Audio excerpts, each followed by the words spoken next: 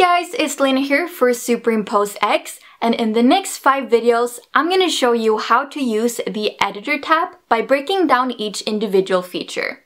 Today we're going to take a look at the brush section.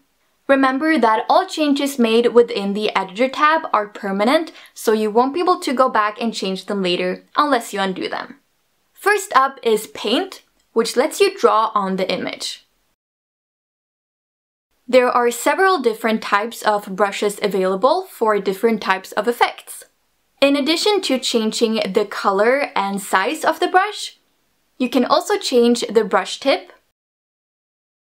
or even upload your own. If you choose a file with a transparent background, it will use that silhouette as the brush. And if it's a regular photo, the brush will be a transparent grayscale version of that image. Use the sliders to adjust the spacing and pressure of the brush, as well as how scattered the symbols are. You can also adjust the size, angle, color shade, and hue variation of the brush tip. If you want to use these particular settings again, you can choose to save the current settings. And under Zoom, you can decide if you want the brush size to automatically adjust to how much you zoom in on the photo, or if you just want it to stay the same.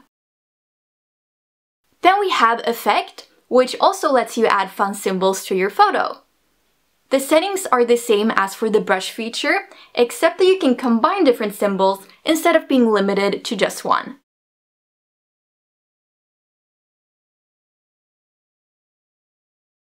With Shapes, you can add stickers to your photo, and there are lots and lots to choose from.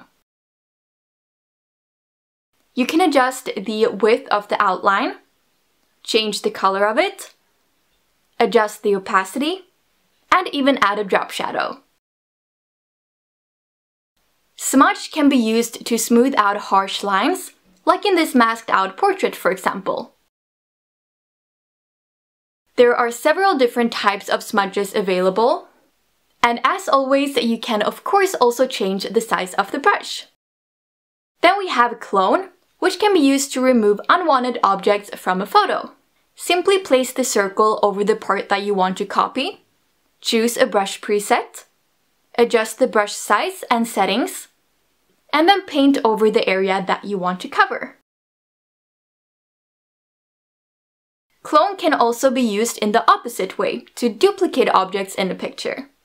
Here, the option to flip the clone horizontally or vertically will come in handy as it will make the photo look more natural. Lastly, there's Retouch.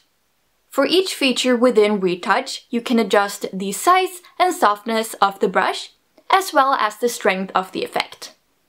The features consist of Desaturate, which decreases the color intensity, Saturate, which increases the color intensity, Darken, that makes the painted area darker, Lighten, that lets you brighten a certain part of the image, Soften, which smooths out the area and works great for retouching skin, and finally Blur to add a blurred effect, and Sharpen to increase the sharpness.